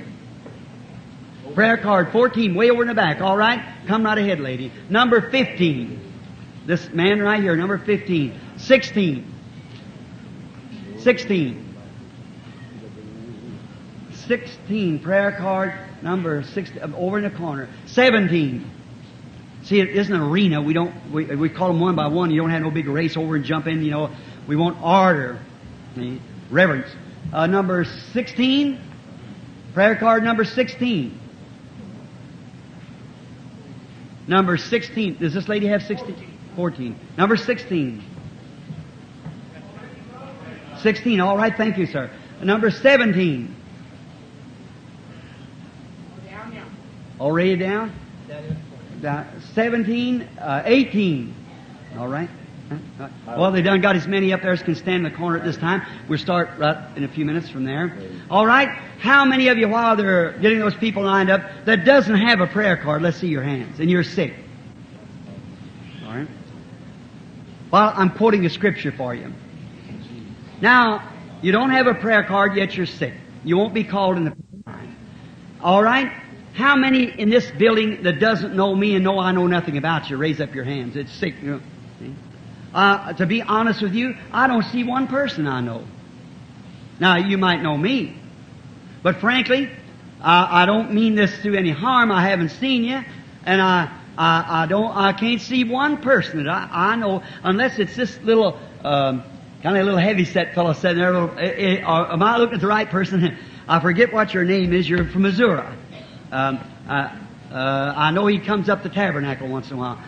Now, and on the platform, I remember God's just as much on the platform as it is out there. Sure. Don't know no one here. It is to say that I know them outside of the brother right here and Brother Moore to really know a name or know anybody. I might know, I think this is your father sitting back there. I'm pretty sure that's right. And Jim McGuire here, the tape boy sitting here. And that's all that I see to know who they are. All right. Listen. Let's just take a little story like this while they're getting ready. Another story we could take about the Lord Jesus. Here. How many knows that the Bible says that one time there was a woman who had a blood issue. And she wasn't called in the prayer line either. But, and she didn't have a prayer card. But she had faith. That's what touches God. And Jesus going along the road, this little woman slipped in and touched the border of his garment. How many knows that the Palestinian garment hung free as a robe? And it had an underneath garment too. See, keep dust off their limbs. So they had an underneath garment. The garment picked up dust as they walked. And so they had an underneath garment. And this woman touched the border of his garment with her finger. And Jesus stopped. And he said, "Who touched me?" I don't believe you're just kidding. I don't believe he did that. I believe truly he didn't know who did it. He said, "Who touched me?" And so many people with their arms around him. "Hello, Rabbi. Is this the prophet of Galilee?" "Well, we're glad to see you here. Everybody, how are you?" Peter said, "Lord," he rebuked him, the Bible said. In other words, Peter might have said this, "Why, that sounds rather unusual for a man of your caliber to say who touched you. And I guess since I've been talking to you, it's been 50 hands touch you. And then you say, who touched me? Well, it doesn't sound mentally right, Lord. You shouldn't say a thing like that." The Bible said Peter rebuked him. But Jesus said, I perceive that virtue has gone from me. It was a different kind of a touch. A touch of faith. Virtue is strength. I perceive that my strength, I got weak. Somebody touched me with a touch of faith. Now, he could not have felt it physically. You might touch my coat, and there's much more between the border of his garment than his body than there is of my coat. It's like blind Bartimaeus standing 100 yards from him. Said, Jesus, thou son of David, and all them people screaming, we hear you raise the dead. We got a graveyard full of them up here. Come up here and raise them. We'll believe you. See, them critics, see. And so forth. But Jesus didn't even hear Bartimaeus, but his faith stopped him. See? His faith did it. Now this woman's faith stopped him. And he looked all over the crowd until he found the little woman. And he told her about her condition and said, thy faith has saved thee. Is that right? Just an ordinary little weakly looking woman. And she was healed. Now, what did she do? She never touched him exactly. She touched God through him. Yes. Well then, that's how many knows these ministers, which I know they know, but the book of Hebrews says that Jesus Christ now is a high priest that can be touched by the feeling of our infirmities. Is that right? How many knows that in the audience? Well, if he is a high priest, he's the same high priest that he ever was. No other mediator between God and man, but the man Christ Jesus. Then, if he's the same yesterday, today, and forever, and you touched him the same way she did, and he can be touched. And if you touch him the same way he did, wouldn't he react in the same way he reacted then if he's the same yesterday, today, and forever? Is that right? Yeah. The only thing you have to do is touch him. Now, not touch one of our brethren or touch me. That's just your brothers, you see. But touch him. Your faith touch him, then he will use his instrument. And he'll do the same today that he ever did do. He's just the same today and ever. You believe that? Amen. So now I want you all, your undivided attention, every person stay right in your place for the next few minutes and pray. Now, it's a great thing to come up here and preach a gospel that can make people actually that was once bootleggers and gamblers and prostitutes and everything else out on the street to set in heavenly places in Christ Jesus can feel the inspiration of the Spirit to rise you to a place till you lose yourself and scream out, amen and hallelujah. Praises to God. That's a wonderful thing. But then, in that same audience and the gospel being preached and say what he was, now, to identify him, again, right back the same one. Now, in this prayer line standing here, I don't see one person in that line that I know. There's not a person. If each one of you that's in that prayer line are strangers to me, I do not know you, and you know that I don't know nothing about you, raise up your hands. Each one of you in a prayer line that knows that I know nothing about you, raise up your hands. All right? I suppose it was the entire prayer line. Now, I don't know none of them. Now, the only way that, and if anybody thinks that this is wrong, you come up here and take my place. Until you can do the same thing, then don't say nothing about this. Jesus said, if I cast out devils by the finger of God, who does your children cast them out by? In other words, what system they got better? See? Now, we've had a time that everybody's begin to think of the old tradition, laying on hands, and that's all right. But now, my minister brethren, just bear me a record. That was a Jewish tradition. See? Jairus said, come lay your hand on my daughter and she'll live. But the Romans, the Gentiles said, I'm not worthy that you'd come under my roof. Just speak the word. Is that right? It's the word spoke the Gentiles. We should carry out that. If that Roman could think that, a heathen that had just seen him. Because he knew that Jesus Christ's words. He said, I'm a man under authority. I say to this man, goes, and he goes, and this one comes, he has to, because he's under me. What was he identifying? That every sickness and every disease was under the command of Jesus Christ. Yes, yes, sir. He has authority. And if we can hear him speak, then that identifies him of being with us. How much greater it would be for you Gentiles tonight. to know and to know that He's among us and can reach up and realize, not say, Brother Branham laid hands on me, Brother Roberts or somebody else, but by faith in the Son of God, say, I accept You, Lord Jesus. You're here. You heal me. Now, if He'll identify Himself and prove by the gospel that He is just as much here now as He was then, I've proved to you that's His identification mark. Is that right? Amen. Promising in the last days these things would happen. And we've seen the church grow right into it through Luther, Wesley, Pentecost, and right down to the end. See? Yes. And here we are. Laodicean age, the Sodomite age. And here we are. The ministry's come through every angle of the Word, and I believe the entire mystery of God is already been preached. Now, it's identification of Christ among His people. God working in human flesh. Now, no matter how much you would anoint mine, you have to be anointed too to believe it. See, you're the one who has to do the touching. See? And both of us together make a unit. I don't know you, you don't know me. You just believe and I believe. Then God takes us both in hands. That's God. And the Bible said if you all speak with tongues and there come one among you who's unlearned, and there be no interpreter, then He say you're mad. But let one prophesy and reveal the secret of the heart. Then all of them will fall down and say God's with you. Amen. I'm thankful to see that day arrive, to live long enough to see it among the called out church. You remember, it does not go to Babylon. It did not go to Sodom. It went to the called out, the elected. That's the sign they see. They got theirs out there. They're organizational groups and carrying on. But this is the Lord Jesus Christ in the form of the Holy Spirit moving among His people, doing the same thing that He did when He's here on earth, identifying Himself with His bride. Not the church. There's a difference between the church and the bride. Not preaching doctrine, because I don't do that, but to my humble belief, the bride goes through the church goes through the tribulation of the sixth seal to purify it. That's right. But the bride don't. She goes in the rapture before that. It's time for the bride to be called out. So now I believe it's a calling out time. Excuse me, brothers. I shouldn't preach doctrine. Like that's all right. Might differ if you do. Just be like eating cherry pie. Throw the seed away and eat the pie. That's right. All right. But I believe that's where we make a mistake, where some of us believe one says it goes through, another says, sure, the church will go through it.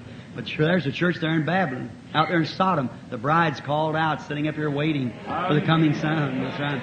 That's there. That's where the sign's being done, not down amongst the denominationals, in the elect.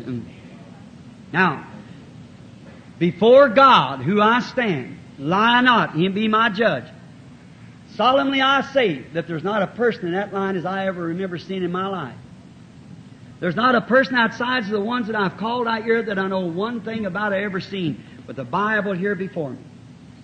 Now, if Jesus is the same yesterday and forever, as I've told you, and you know that I'm not a theologian, I'm not a preacher. That's what I call, like your pastors, you're anointed to preach. That's their call. This is my call. Now, anointed with the Holy Spirit to let God flow through His people. See? Now, will you believe it? If He'll show Himself among His people tonight, that He promised, a little while and the world won't see me no more, the unbelievers won't see me. No, they're out there in Sodom. But you shall see me, for I'll be with you even in you. And the works that I do shall you also. More than this shall you do. I know the King James says more, but you get the emphatic diglot and see if it don't say. King James says greater. You couldn't do no greater. Nothing could be done any greater. He healed the sick, raised the dead, stopped nature, done everything there was. But more shall you do. Because He's just represented in one person there, Jesus Christ, God. But now God is among His church everywhere. More than this shall you do. For I go to the Father, to come back in the form of the Spirit, Father's Spirit. The same pillar of fire that led the children through the wilderness, that dwelt in Jesus Christ, returned back to the God. He said, I come from God and go to God. Notice what took place. As soon as he did that, Saul of Tarsus on his road down was struck down with that great light, as I said last night. He knew that was the Lord. He said, Lord, who are you? He said, I'm Jesus. See? There's that same pillar of fire, that same light among us, bearing forth the life that it did when it was in Christ Jesus, doing the same thing in the bride church today. Will you believe it? Amen. Now may the Lord God come and speak of what I spoke of Him. That's simple faith. Now, God in heaven knows. See? Just believing that when He met me up there, He told me that. And here I stand tonight. I guess there's 300 people or more in here. And I have stood before 500,000 and make the challenge. Around the world. And He's God. It's not what I've said, it's what He said. It's His Word. Now I want everyone to keep just reverently while it's going on, if it does. Now, if it doesn't, if He doesn't come, then there's not one thing I can do but to maybe start a prayer line, lay hands on the sick and pray for them and go on home. But that's all I can do. I cannot, I'm a man, I'm your brother. See? Now, if the Holy Spirit should do something outstanding and you think it's wonderful, God is an object of worship. Worship Him as much as you want to. But now, and don't take no pictures, don't flash no lights, because it is a light. How many's ever seen a picture of it? You know, sure, it's in Washington, D.C. All right. Now, reverently, and I wish that you behind me would really pray now, because I'm watching the audience, and maybe tomorrow night I'll try to come this way, see. Now, I do not know, only God made the promise. But if He will identify Himself here, sirs, we would see Jesus, and that's the only way that you can't impersonate that. Because that's a miracle. It's a paradox. It certainly is a paradox. See? Paradox, a miracle, something cannot be explained. Now here stands a woman. I have a bit more idea what that woman's standing there for than anybody else does, unless there's somebody here that knows her. She's just a woman standing there. But it happens to be a woman. It comes on my mind, a perfect picture of St. John 4, a man and a woman meeting, as the Lord met the woman at the well. See? Now, if this lady standing here, she might be sick. Maybe she's not sick. Maybe she has a domestic trouble. Maybe she has a financial trouble. Or maybe she's standing here for somebody else. I don't know what she's here for. I just can't tell you because I don't know. I don't know. But she does know. Now, if I come up and laid hands up on her and said, I'll lay my hands up on you, sister. Glory to God.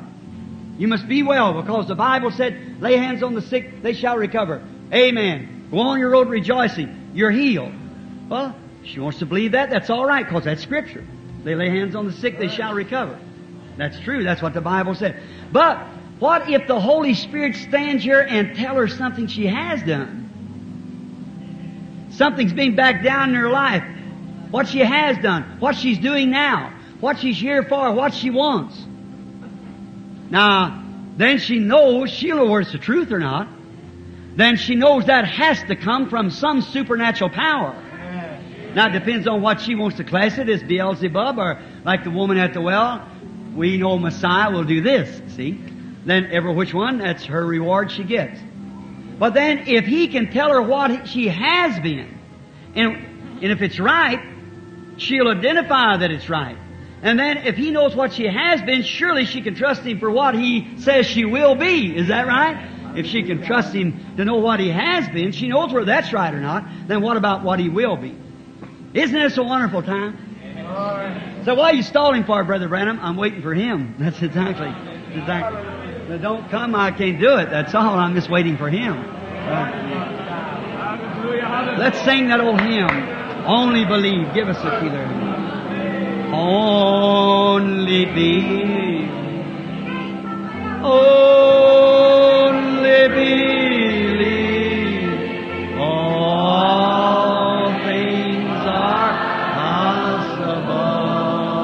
Only believe. Only believe.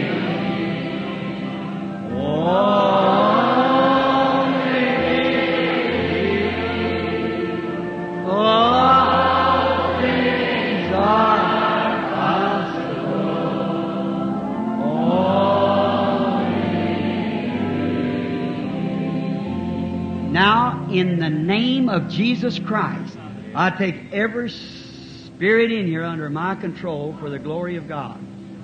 Now, sit real quiet. Now, you that's seen that picture, and I'll meet you someday at the judgment seat of Christ. It isn't 2 feet from where I'm standing right now. Right? Now, if that's the same Holy Spirit, anybody knows that the angel of the covenant was Jesus Christ, who led Israel through the wilderness.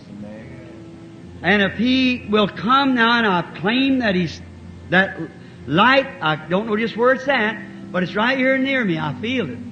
And I know it's here. Now, if it'll take my life, my own thoughts, my discernments, everything away from me, and produce His own, then it's Christ.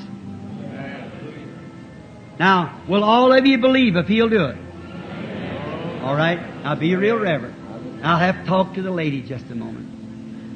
Now, who's the engineer of this microphone here, watch it, because when you're in a vision, you're away from here. You're somewhere else down a person's life, somewhere else. It's like being some of the country, and I have to just talk and say what I'm looking at, and then because it'll leave me, and then I don't remember what I said. See, so you watch the microphone, whoever it is, while I talk with the lady, just like our Lord did the woman at the well. Just to talk to her, to catch her spirit, because I started preaching a while ago, and it kind of, before I leave the room a day, I fast and pray, and it's real near me, and I should just come right in and let somebody else speak and then walk right in the pulpit. It's much better. But just to be here tonight, then I want to talk with the lady. Now, lady, the Lord Jesus is great, and He is not dead, but He's alive forevermore. You believe that? I believe you believe it. Now, us standing here as a man and a woman that's got to face Christ someday, we must see Him. But I perceive that you are a Christian, because just as soon as I go to talking, then I feel her spirit coming in. Now, if the lady will witness the truth, right now she feels a real odd feeling, like real sweet. Now, if you can look with your eyes, you that's never seen it, here it is, right between me and her, see? Kind of an embryo-like light. It's settling right over the lady right now. And in the name of the Lord, she recognizes that something is making her feel real, sweet, different than what you know, your brother's present couldn't do that. If that's right, just raise up your hand to the people. Now, right there, I'm looking right at the lady. Perfect contact with her. The lady is bothered about something, and that is that she's shadowed. There's a dark shadow over the woman, and she's bothered. Yes, it's cancer. She has cancer. And that cancer is on her hand, on her finger. That's right, in your hand. Can't see it here, but it's on her hand anyhow. That's right. Why is it variably that somebody thinks, don't try to hide your thoughts now. I can catch it here through the Holy Spirit. Somebody said he guessed that. I did not guess that. I don't know the woman. Now, I did not guess that. I did not. Well, here, I can't see it from where I'm standing. It's on. Here, all right, drop your hand down. Look at me. Believe me to be God's servant. You do that? All right, let's go somewhere else. Yes, you are a believer, and you should believe for that. I prayed for you once a long time ago with cancer, and you was healed. You say you know the woman. I did not. I've never seen her in my life, as I know I've only seen her in this vision. Here, let me show you something. She's got somebody on her heart she's praying for. That's her husband. He's here. If I'll tell you what's the matter with him and you believe he'll be healed, he has prostrate trouble. If that's thus saith the Lord.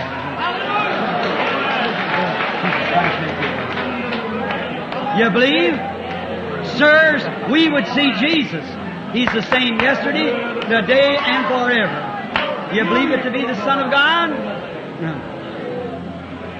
Now, how many of you believe that it's Jesus Christ? Just have faith. Don't doubt. Believe God. He's just as great today as He ever was. Now, you said, just like sirs, we would see Him. Now, if that made a woman at the well under that condition, her spiritual condition, recognize that to be the sign of the Messiah, and we Bible readers and filled with the Holy Spirit, what ought to do to us? Like I've often thought, when Mary, being pregnant by the Holy Spirit who overshadowed and created this baby, told her about what was happening, sure enough to see her cousin Elizabeth, who was 6 months with John, the wife of Zachariah. And they were cousins. And when Mary told Elizabeth that she also was going to have a baby, knowing no man, that the Holy Ghost was going to bring it, and said they called his name Jesus. You know, little John, he was 6 months in the mother's womb, and he hadn't ever moved yet. See, that's subnormal, about 2 or 3 months, and the baby moves. But this is subnormal. Little John was dead in his mother's womb. And as soon as Mary's salutation come to her ear, said, I shall call his name Jesus. The first time Jesus Christ was ever spoke by human lips, it brought a little dead baby to life in his mother's womb. What ought it to do to a man or woman that's born of the Spirit of God? What ought it to do when we know we're living in the last days? The Scripture that's piled here in our midst tonight upon our voices out here, to see Jesus Christ giving us the last sign before the fire. What ought it to do to send us to our knees to repentance? I'm waiting just a moment, certainly kind of shake away from it, because it weakens me. If it weakened the Son of God, virtue went from him, what would it do me, a sinner, saved by grace? Now here's a young woman. Is this the next? Is this the? Yes. How do you do? I turned around, I didn't know. We're strangers to each other, I suppose. We don't know one another. I don't know you. You're years younger than I, and we're probably born miles apart, our first time meeting. But do you believe me to be God's prophet, or, God's servant? That stumbles people. Read this on tape. You believe me to be His servant? Do you believe that Jesus Christ is the same yesterday, today, and forever? And do you believe that this light that I speak of, that is the Spirit of God, the same Spirit, the pillar of fire that went through the wilderness with the children of Israel, was made manifest. The same one that come into the prison that night, that light with Simon Peter, and opened the doors of the jail, put him out free. You believe someday He'll come in and make us free? I do too. Come to the grave and open the doors. I'll come out from among the dead. I'm trusting Him. He's sure tonight. Isn't it wonderful to know that we don't have to take some human philosophy? We got a Bible here that speaks of this. And here He is to identify His church, to give it rapture and faith to be taken away. How could a person sit still? Just speaking with the lady. Now, I don't know her.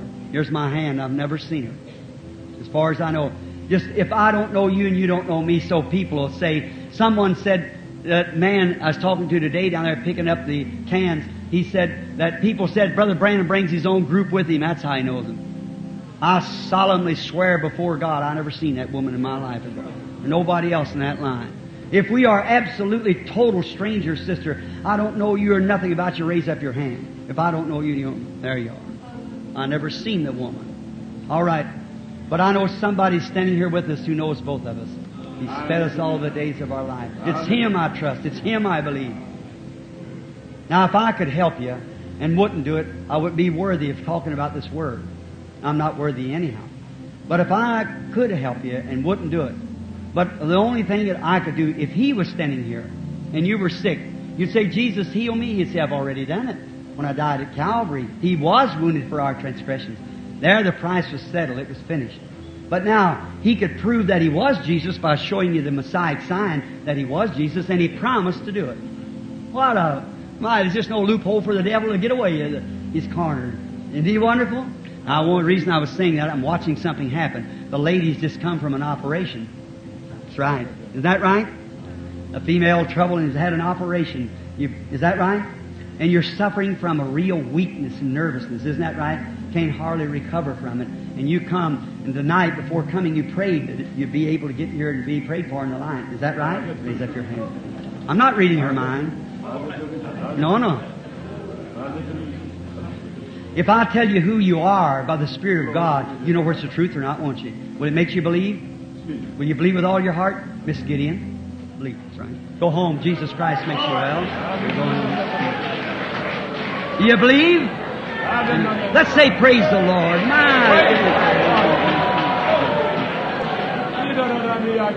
Just have faith in God. Don't doubt. Remember that was thus saith the Lord. Watch what He says. See, the vision's one thing and thus saith the Lord's another. Hallelujah. How do you do, sir? I'm a stranger to you. We're of two different races even. Like the woman was at the well. But Jesus let her know. God made of one blood all people. The nations and the places we were raised and changed our colors has nothing to do with us. We are brothers, preachers, all come from Adam. That's right. But two different races meet here tonight, just like it did then. If Jesus Christ, the Son of God, can reveal to me what you're standing there wanting, do you believe He would give it to you? You know it. Thank you, sir. You know it. All right? Then your stomach trouble will leave you and your diabetes will be gone. Return home. Hallelujah. Hallelujah. Hallelujah. If thou canst believe, all things are possible. Now anyone can see, helping her up there's something crippling in her. I don't know. I've never seen the woman. She's a total stranger. If I could heal her, I would do it. I can't. Now look this way, sister. It's Peter and John. That's just to see this. People's all around. You see, remember him leading a blind man outside the city and so forth. So you get to himself. See, every person is a living spirit, and it's to pick you out from faith from everywhere. Now I cannot heal. You know that. I'm a man. Just like your husband would be your father or anyone else. I'm a man, just a human being, but He's God. That's right. Now, it is true that your crippling is an arthritis. You have arthritis. It's bad, getting worse all the time. That's right. And another thing, you have a real serious nervous condition. You got a bladder trouble. That's right. High blood pressure. Just got complications. That's right. You're not from here. No, you come from California. You return back and believe you're going to get well. Hallelujah. Hallelujah. You believe? Let's just raise up our hands and say, thank you, Lord Jesus. Lord Jesus, we give you praise and glory for all your goodness and mercy to us in the name of Jesus Christ. Amen. Just have faith, please. Now look at her walking away. Look at there. Say, praise the Lord. Jesus Christ is the same yesterday, today, and forever. He doesn't lie. He tells the truth. What He tells you, it's going to be just that way. He is the same yesterday, today, and forever. He never fails. Anybody that believes that, if you will accept it, it'll work the same thing on you. The only thing you have to do is believe. Now, everybody in the audience believing? Right?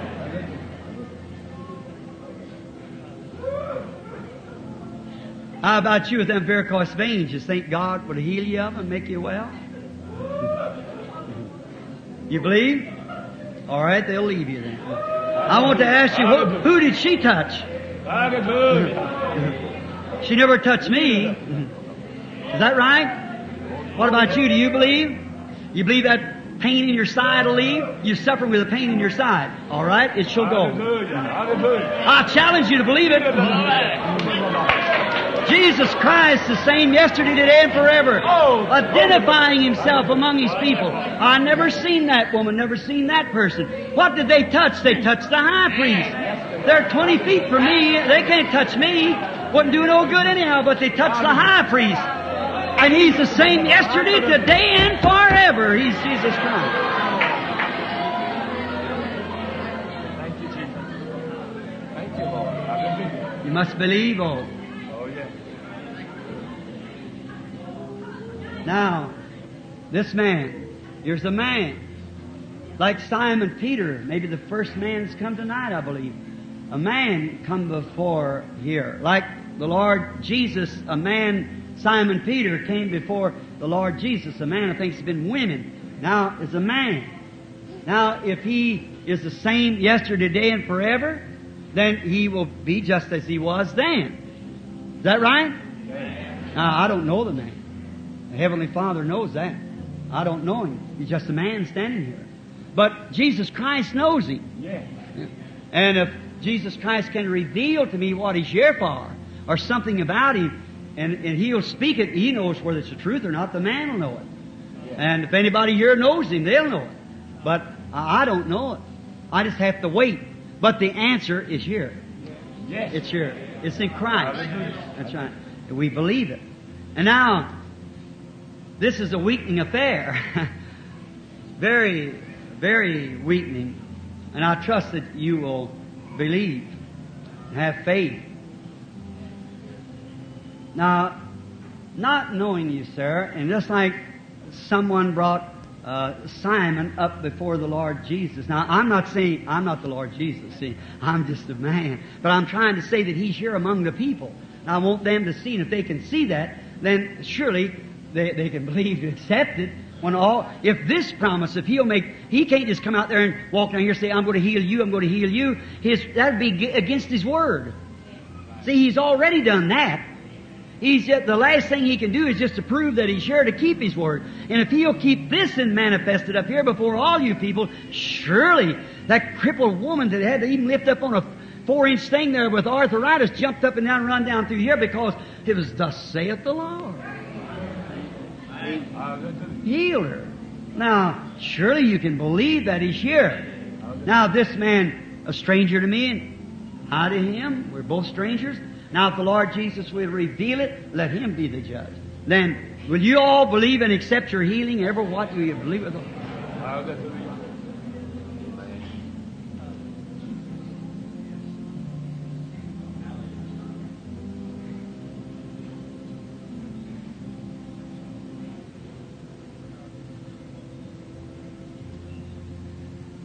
Some lady appeared here before me.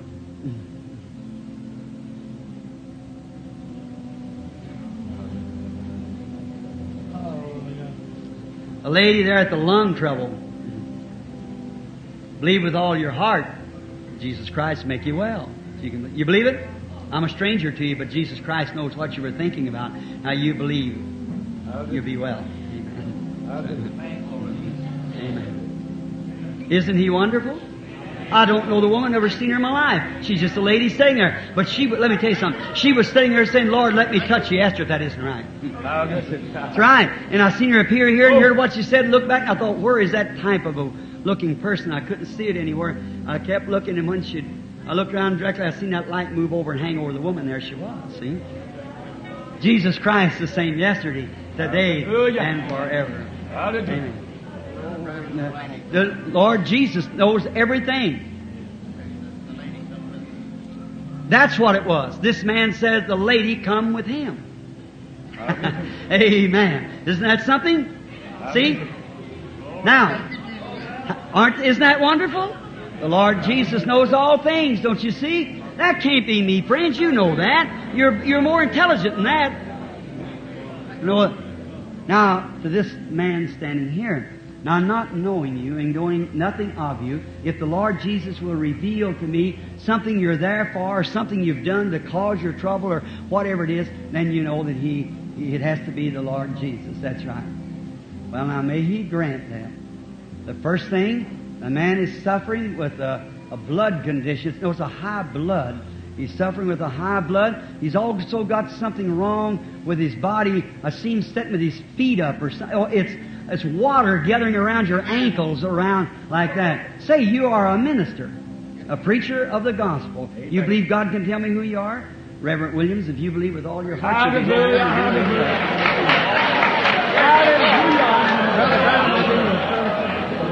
God bless you. Thank you, Jesus. Hallelujah. Hallelujah. You believe? You believe God heals cancer? You believe He heals cancer and makes people well? Go on off the platform believing and get healed. Amen. Believe with all your heart.